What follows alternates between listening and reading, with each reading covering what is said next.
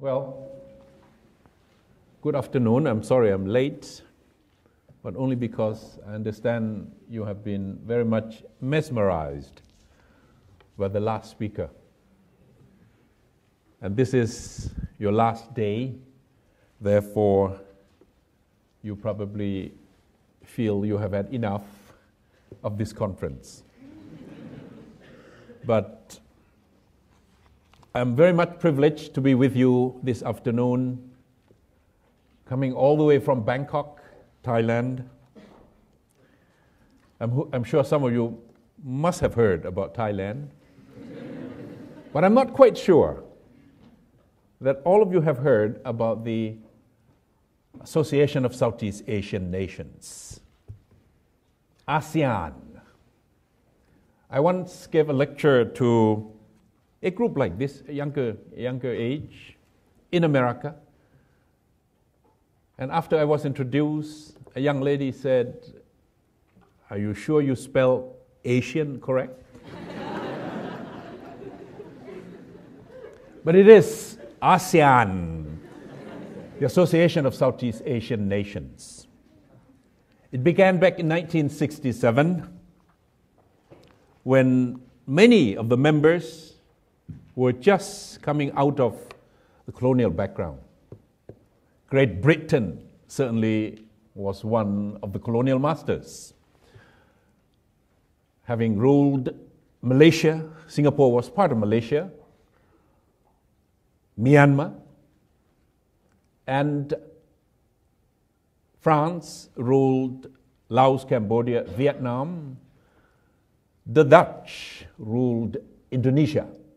The Americans ruled the Philippines. Thailand was one kingdom that stood through the colonial time.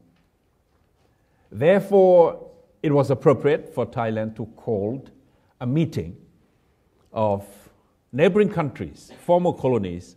Let's talk about the future course of our diplomacy in Southeast Asia.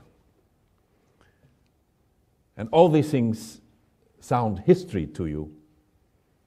But about 10 years before that, there was a big meeting in Indonesia. And it was called the Afro-Asia Conference. Most of the countries from Africa, from Asia, came together in the city of Bandung in Indonesia, trying to map out the future course of their cooperation. Later on, this movement became the non-ally movement, the Third World, the Group of 77 plus China. Why 77? Because at one point there were 77 of them. But essentially, most of the developing countries came together. So 10 years later, in 1967, these small countries in Southeast Asia felt that we need something manageable, a stage for ourselves, so that small countries like ours would not lose our identities among the heavyweights of the emerging world or third world at that time. Nasser of Egypt, Nkrumah of Africa, Nigeria, Julius Nyerere of Tanzania, Mr. Tito of Yugoslavia. These are the people, the luminaries emerging on world stage at that time. Small countries in Southeast Asia felt we need something of our own, and we call ourselves the Association of Southeast Asian Nations. At that time, the Mekong River, if you think of the geography, was the dividing line between free market economies of Southeast Asia and socialist, communist portion of Southeast Asia, Vietnam, Laos, Cambodia. But later on, all 10 countries of Southeast Asia became members of the Association of Southeast Asian Nations. Now, it was Henry Kissinger. You know who he is? Henry Kissinger made this statement in the 70s, last century. Sounds a long time ago. He said East Asia, as far as economic progress, technological advance, and economic dynamism, trade investment, as far as these things are concerned, they are equivalent to 20th century Europe.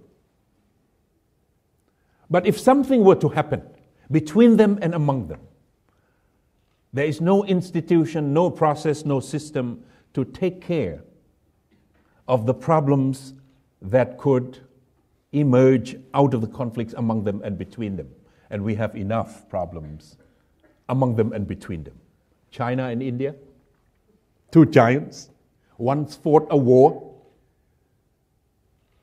1.4 billion humanity, 1.2 and a half, 1.3 billion humanity, divided in the middle, divided on the roof of the world Himalaya mountain with borders, common borders.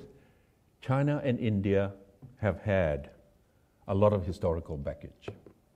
Japan and China, even now, are having problem with each other over small islands and islets in the eastern China Sea. Japan and Korea. Korea and Korea. You got the message. Anything happen, Henry Kissinger said, they don't have institutions, they don't have systems, they don't have processes to take care of themselves like in Western Europe, NATO. And the rather complex alliance between the US and the UK, US and Germany, outside and inside the NATO framework, institutions, and then the European market, the common market.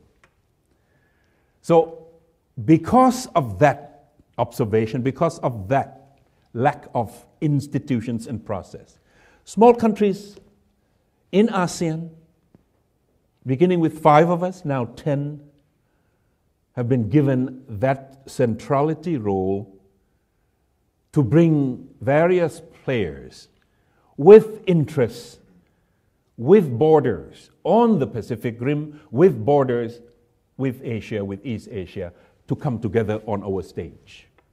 We call that role centrality.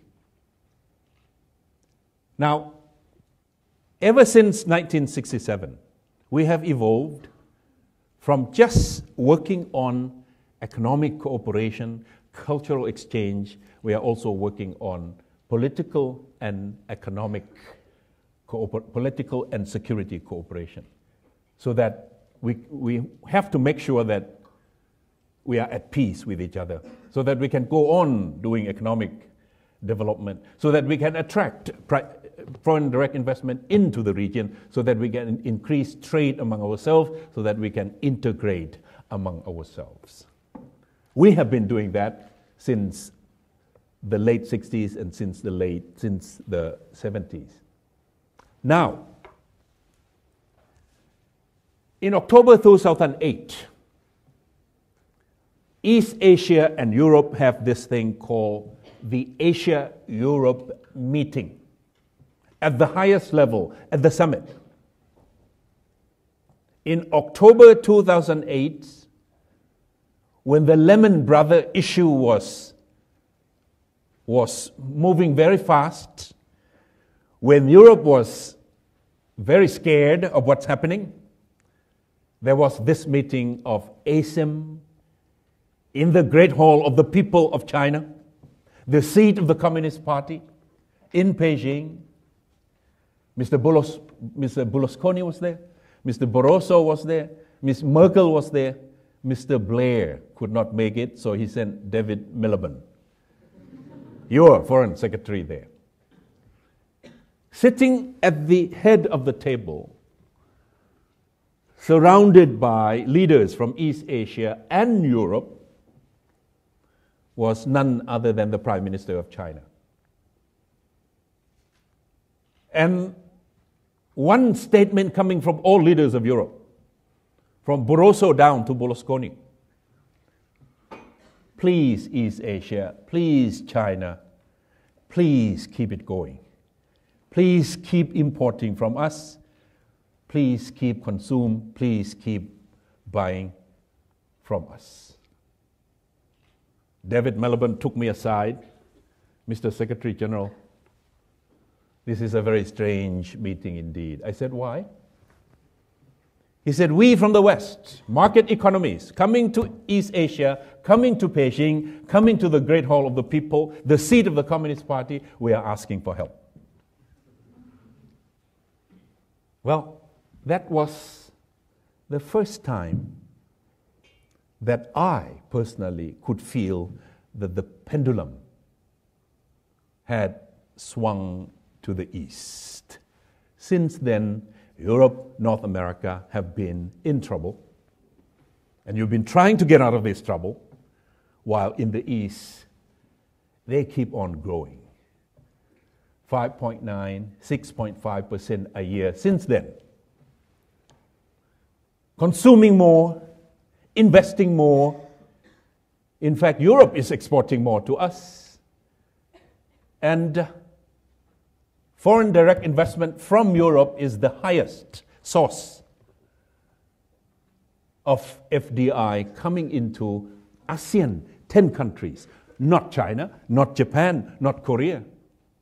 Only coming into ASEAN, the highest portion of foreign direct investment, 120 billion US dollars last year, came from Europe. About 20+%. What are we doing in East Asia that we deserve this attention, we deserve this interest from the rest of the world, particularly from Western Europe? Well, as I said, since the late 60s and early 70s, we have been building our own community in East Asia, beginning with ASEAN. Now, the 10 countries of Southeast Asia, with a combined GDP of 2.6 trillion US dollars. Total population is bigger than the EU, 600 million plus. Of course, per capita income is lower. Of course, science and technology is not equal, but they are consuming. And they are traveling, and they are sending their students here. They are consuming your services, your health, your tourism, your education. That's why what is going on in East Asia deserves your attention and your interest. Now, the countries of Southeast Asia are now working on our ASEAN Economic Community. And this community is going to come into being in the year 2015, less than 2 years from now. What does it mean when 2015 comes? Well, more products are going to cross borders among us and between us. More services will be accessed to without having to travel.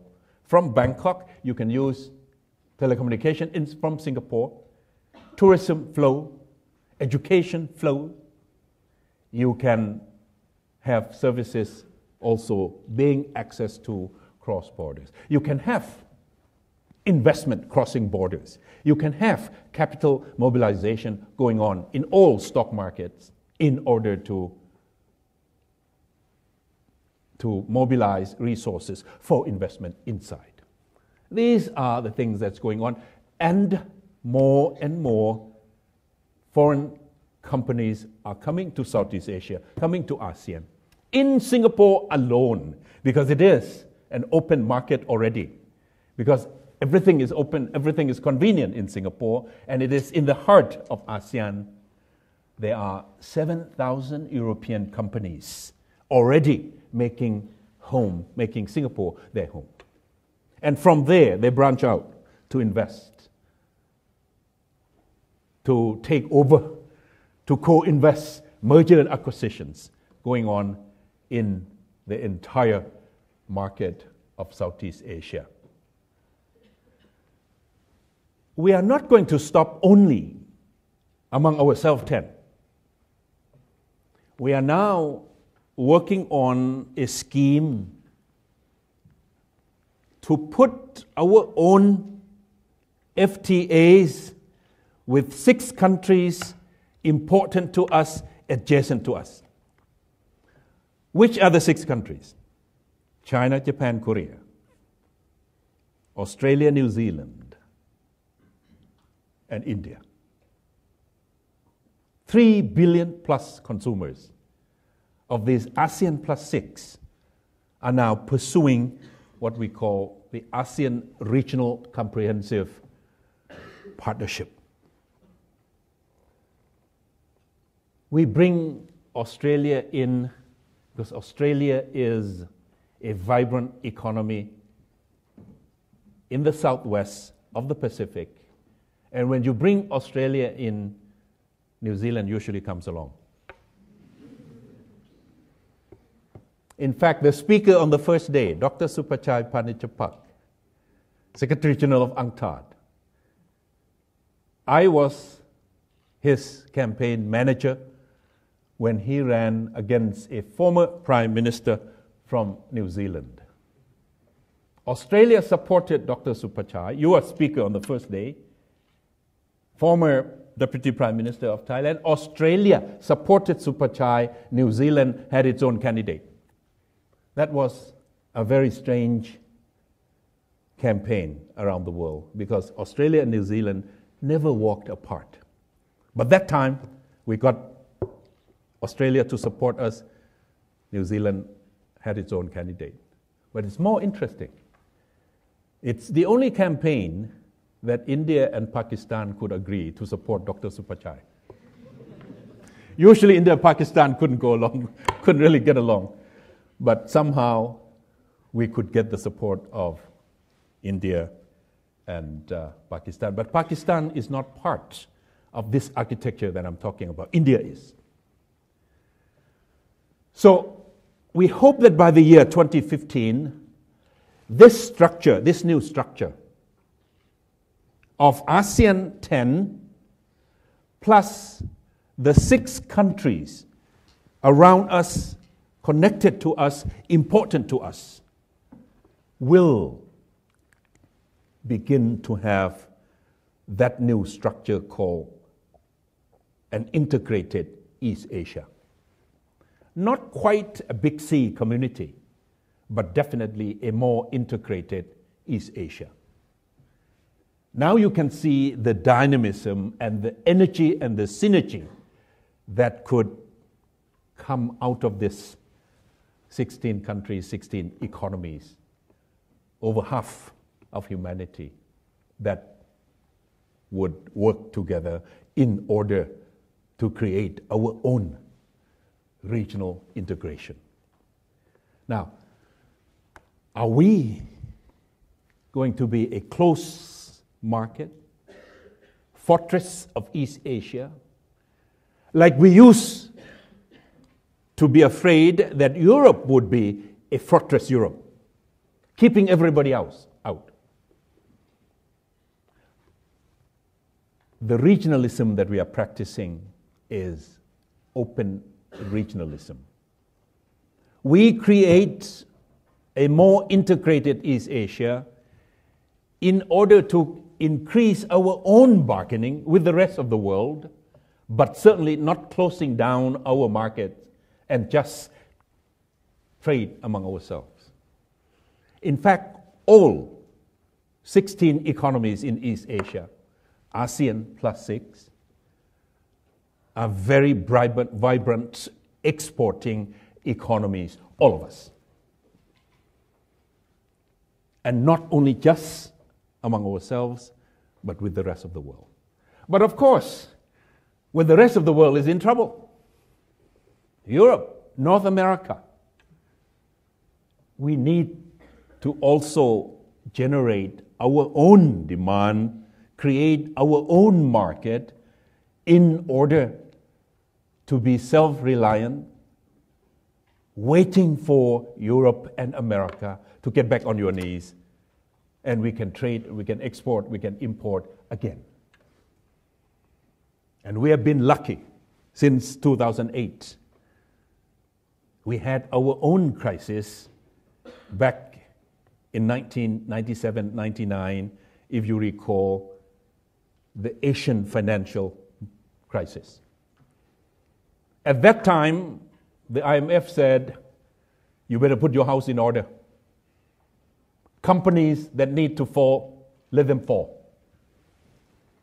There's no such thing as too big to fall or too big to fail. You have to keep your interest rate high. You have to keep your budget in surplus. We were given a very, very bitter prescription in the late 90s. When it came to Europe and America, IMF has been much, much more lenient. You are now being prescribed more stimulus packages.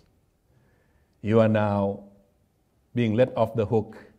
There are some of the companies, some of the corporations are too big to fail, too big to fall. We did not get that privilege back in the late 90s. And of course, many of you are not being required to keep your budget in the surplus, because I think we realize, and the IMF realized, the international financial institutions realize that Europe needs a different kind of medicine from East Asia back in the late 90s. But because of that crisis, and because of that bitter prescription from the IMF, we were able to reform, we were required to reform better governance, and more transparency, and we perform, and we were back on our feet. 2003, the crisis was 1997, 1998. By 2003, all of us were performing better than before the crisis. So when the crisis came, global crisis came, in October 2008, we were quite ready. We had enough foreign exchange in our reserves. We could dole out stimulus packages to stimulate our own economies, all of us. So when you went to China during that time, or even now, every city, big or small, in the inner part of China, in Sichuan, in Yunnan, in Hubei, small cities is about 20 million. When you go to these cities, roadblocks and construction sites, detours, you ask them what's going on. They said, we are digging our subways. And you ask them, how many of them? 6 at the same time. Because they had enough money. Thailand did the same. Singapore did the same. Malaysia did the same. In fact, we recovered, or we sustained ourselves through the crisis since 2008, waiting for Europe and America to get back on your feet. And we have been waiting. We hope you'll get up to your feet soon. But here is a common impression. Mr. Obama said to our leaders in 2010, on the sideline of the UN General Assembly, September, if we, America, would want to get out of this crisis, we need to export more, we need to sell more. We look around, where are the consumers, where is the market? You in East Asia, you in Southeast Asia. So that's the perception. And that's exactly why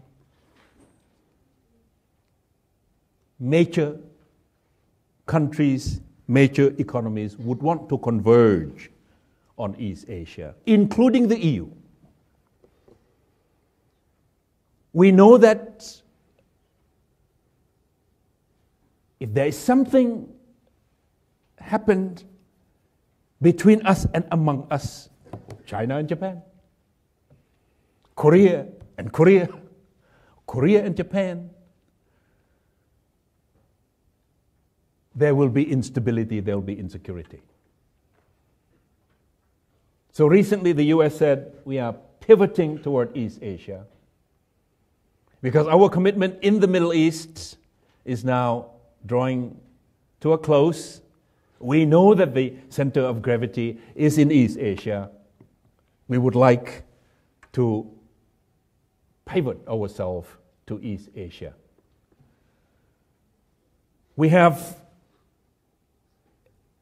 a security and political forum at the highest level called the East Asia Summit.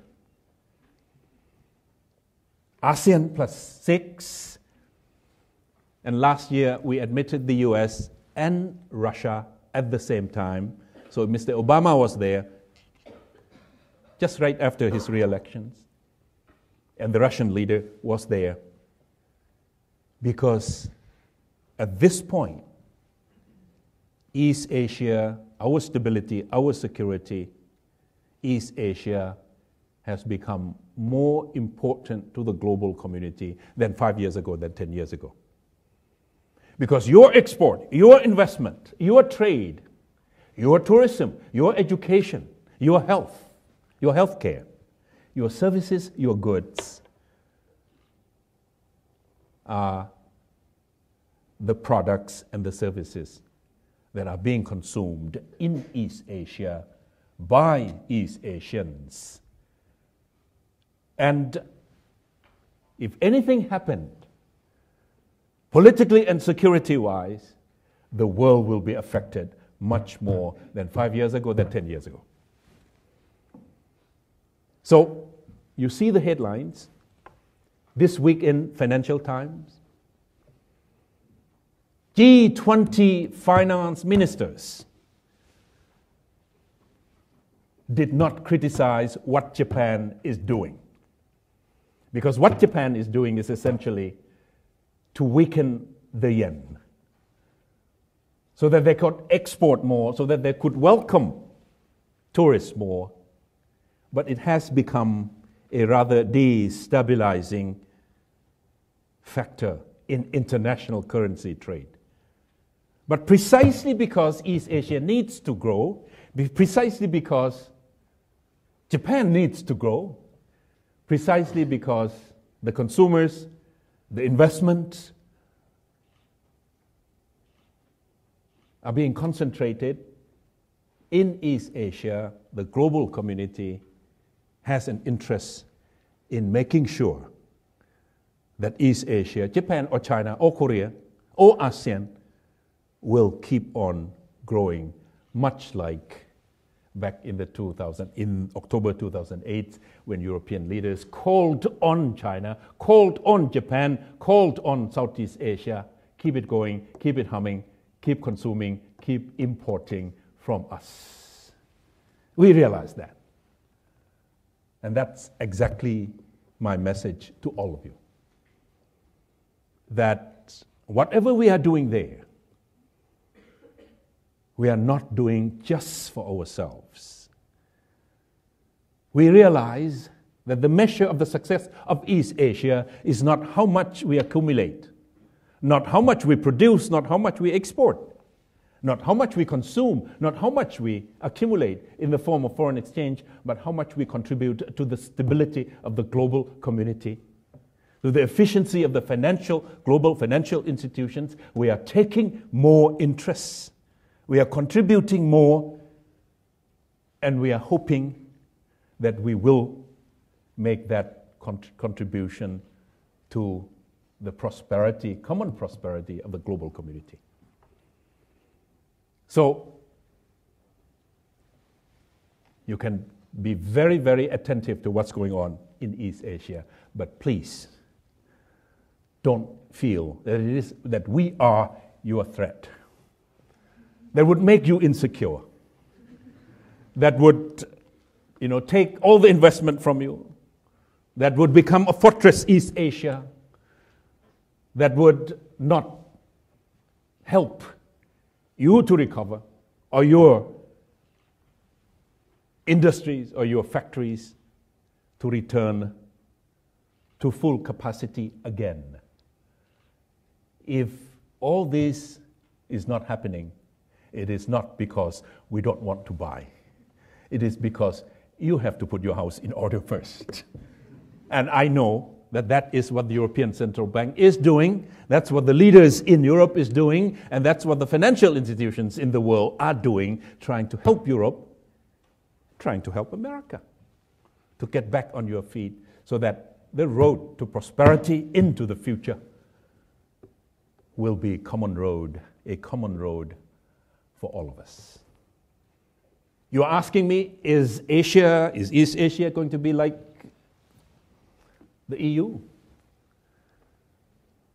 I can only say that Henry Kissinger still has that prophecy right. And there is so much diversity in East Asia. We draw inspiration from Europe. You are a source, a major source of our inspiration, but you are not our model. We can't. Communist China, free market Japan,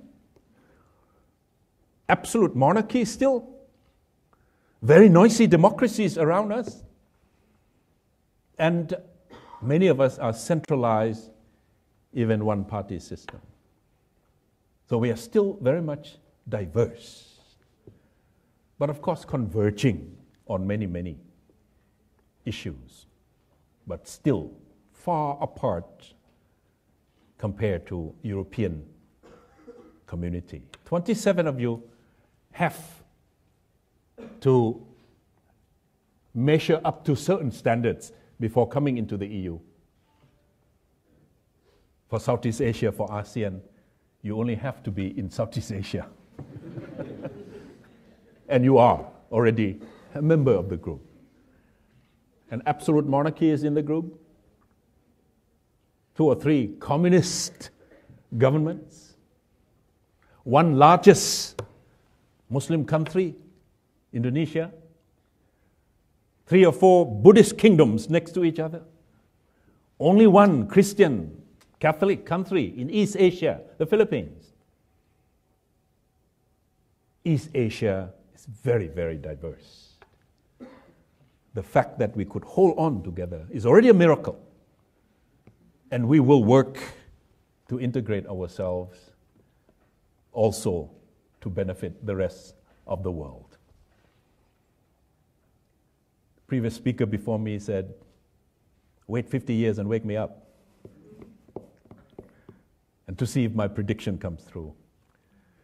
In my case, wait 10 or 15 years.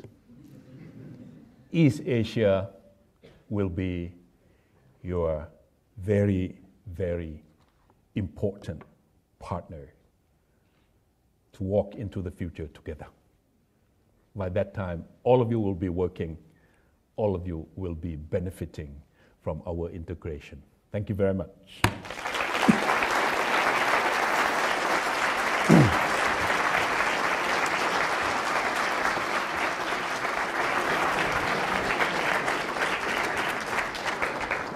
Thank you very much, Dr. Pitsuwan, for that talk. We have about 10 minutes for questions, if we could have some hands. If you want to go to the lady in the blue jumper, just sit back there. Yes, please. Hi, thank you very much for your talk. You said that the Asian countries can gain inspiration from the Eurozone and the EU, but what kind Not the Eurozone, from the EU. From the EU. But what kind of inspiration can the EU, who is in crisis right now, gain from ASEAN? Well, one inspiration is we are not in a hurry to have a single currency. No, really. Europe has achieved so much through your own integration. 27 of you are trading with each other, I was told. I thought it was 68 or 70%. But I was told by the European head of diplomatic corps came to visit me from Brussels. He said, no, it's 85% of all trade of the 27 member states are trading among yourself and within the community. We in ASEAN is only 25, and that's one of our weak points. NAFTA is 50% among the three countries. The EU is 85%. We are only 25. We have to increase that. And the fact that you could integrate and you could bring down protectionism among yourself or protective measures among yourself, it's an inspiration to us. And prosperity could go across the landscape of 27. We are still way different. The highest among ASEAN, I'm talking about ASEAN now, not East Asia, the highest per capita income in ASEAN is Singapore. Next is Brunei. Singapore is about $40,000 a year. But the poorest among us is still less than $2 a day. This imbalance cannot be sustained.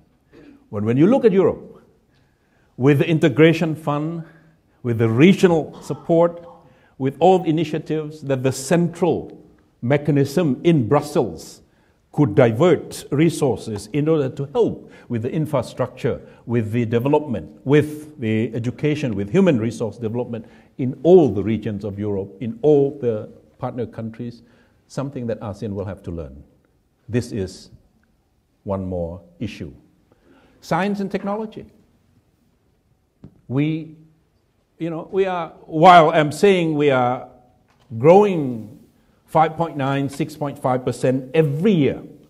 When you went into the minus zone, negative zone, not growing, but with that rate of growth, we are still having a lot of cases of poverty among ourselves.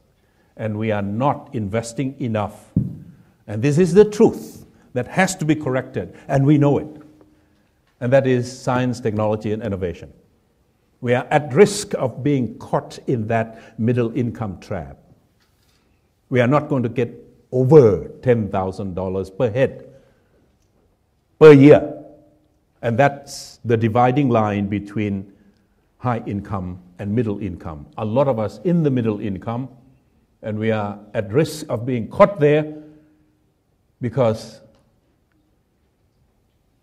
we began our industrialization with cheap labor, importing technology, abundant resources. We can't compete with the rest of the world. Africa is doing the same thing now. China and India are doing the same thing now. So ASEAN will have to move up the ladder. Science, technology, education, human resource development, innovation.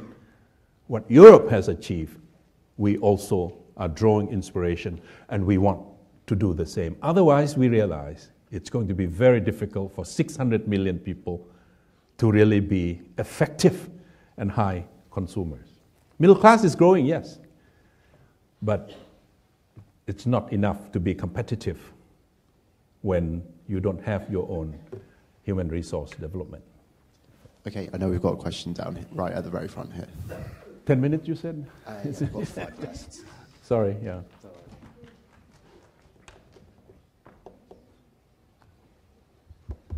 Hi there, thank you very much. You talked about security developments and how they would affect the rest of the world, what was happening in East Asia. How concerned should we be about the situation in the South China Sea and the developments there? And is that hurting ASEAN a bit with all the tension there? Yes, certainly it has brought about a sense of uncertainty, lack of confidence in the region. And as I said, if anything flares up, it's going to have an impact on potential investors, traders, and business coming into ASEAN. And that's why the issue is being taken as a serious issue of highest priority on the highest level of agenda that we have. 4 countries of ASEAN, Malaysia, Brunei, Philippines, and Vietnam, have counterclaims over parts of the South China Sea. 6 of us have no claim. But we are working among ourselves to have a common position, to discuss with our Chinese counterparts that let's have what we call the code of conduct among ourselves, for ourselves, that would be binding. And that is, before the line of control and sovereignty and ownership could be drawn, which will take years into the future, let us have a code of conduct between ourselves and among ourselves. How do you behave going into the territories of dispute? And Thailand is in the lead between ASEAN and China, because there are 10 of us and 1 China. Thailand is in the lead. We call Thailand the country coordinator. And we have one very, very clear signal, and that is a flare-up in the South China Sea is in no one's interest. Let us keep it calm. Let us work and drive toward that code of conduct, and let us avoid any impression of instability and insecurity, because it will affect everyone. 85% of all the shipping from Northeast Asia to the Middle East to Europe, from Europe through the Horn of Africa into the Indian Ocean, will have to go through that body of water. 85% of energy sources for China itself, for Japan, for Korea, all 3 countries, 85% of the energy source will have to come through that body of water. So, with that kind of realization, all of us have common interest to keep that body of water calm and secure, including the overflights, including freedom of navigation. And that's what we are working towards. And we are disturbed by whatever is happening between China and Japan over this piece of rock, and China and Korea. Because any sign of instability will affect confidence, will affect that $120 billion FDI last year. This year may be higher, because money and capital are very, very sensitive to political and security issues and instability. That's what we are working on. And Europe is interested in that, because Europe needs to trade with us, because Europe needs to export to the Eastern market. America is interested. Russia is interested. We are all in it together. And we are working quite closely with each other, consulting how to calm these troubled waters. I think that's all the time we've got for Dr. Pitsuwan today, so can we once again thank him for his time.